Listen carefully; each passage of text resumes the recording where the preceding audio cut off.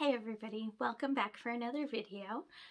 My name is Fallon Casalino and I am a life coach in training through the J. Shetty Certification School.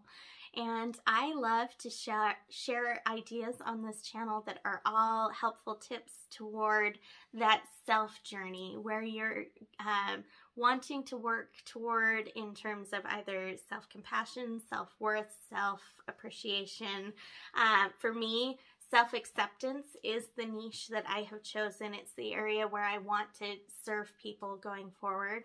And it is a big part of my own personal self-journey and something that I'm working on constantly. So today in the video that I am creating here, I want to talk to you guys about tools that I've used in the past, actually in benefit of other people, and how I have adapted that tool to work more internally towards my own self journey, and what I have done with that as inspiration to alter the tool that I use that you're familiar with, that is my victory journal. So today I want to talk to you about something that I call a warm fuzzy, and it's something that I've done for absolutely years. And I know it's backwards. I'm so sorry, that just happens. But what I do is essentially it's a thank you note or something where I'm recognizing someone for who they are and what they mean to me. So I will put a name in the center, and any sporadic thought that comes up for me about that person, I put in, you know, the roundabout areas. This is something that in school I learned when I was learning how to brainstorm ideas, and they called it scatter plots. And you know, you have your main idea in the center and you build off of it. So I love this. I do it all the time. Anyone who's worked with me for any space of time in a work situation has multiples of these from me, because I love doing it.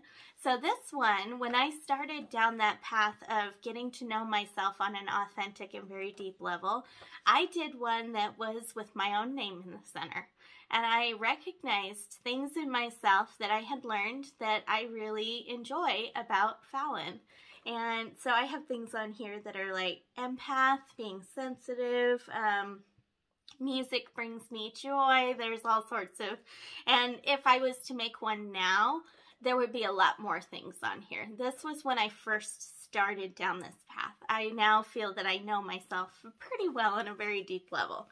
So that was my inspiration. And when I'm talking about my victory journal, as you know, over the last few months, I've been really hard on myself because this used to be a daily practice. It used to be something I did constantly. And lately, I just am not giving myself the time to do it. It's not necessarily that I don't have the time, it's just that I'm not taking that time. And I'm finding this in a lot of areas that are kind of the self-care and the things that are for me. And obviously this is not a good practice, and I need to get back to doing some of these other self-care related ideas. So this week I started kind of brainstorming, and my mindful moment today was kind of creating something that was self-appreciation.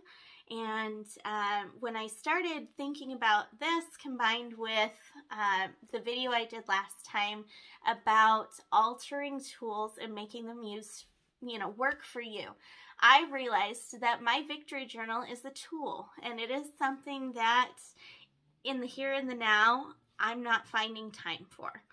So what I did is I combined my victory journal with the concept of the scatter plot. So this warm fuzzy idea. And what I did was I put my date over here in the corner, and then I started with overwhelm because that's what I was in last week.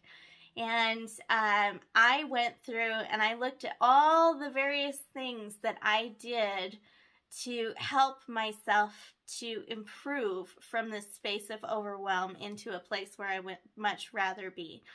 So I did this usually with scatter plot. You would put your main idea in the center. So like with this one, I have Fallon in the center, and then I have all my ideas.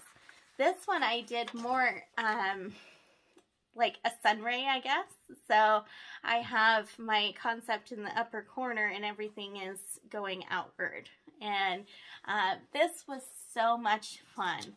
And it gave me a chance to really analyze, you know, what it was that helped me to get to a space where I feel a little bit better about Completing the tasks that I have this week. So I have things on here that are things like awareness. I have to be aware of what's going on in order to be able to impact it, which thankfully I have a pretty strong awareness.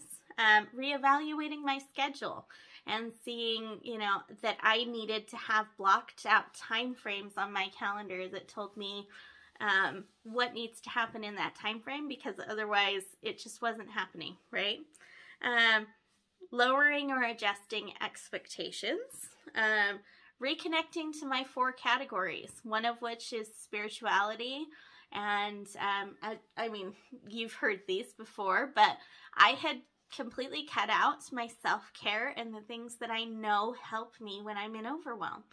So reconnecting with all of that and bringing those things back in was a huge part of what helped me forward. So taking time for me, music, evaluate what is working and what is not working, mindful moments.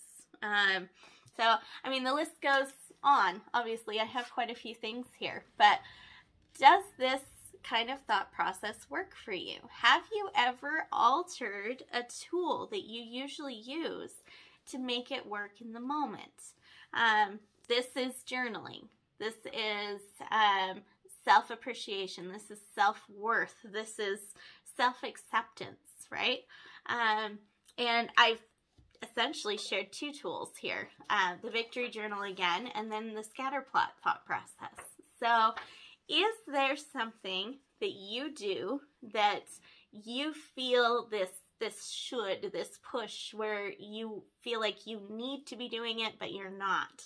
And is there a way to make it work for you by altering the way you usually would do it? So comment below, what is your big takeaway from this video? And do you have tips on overwhelm?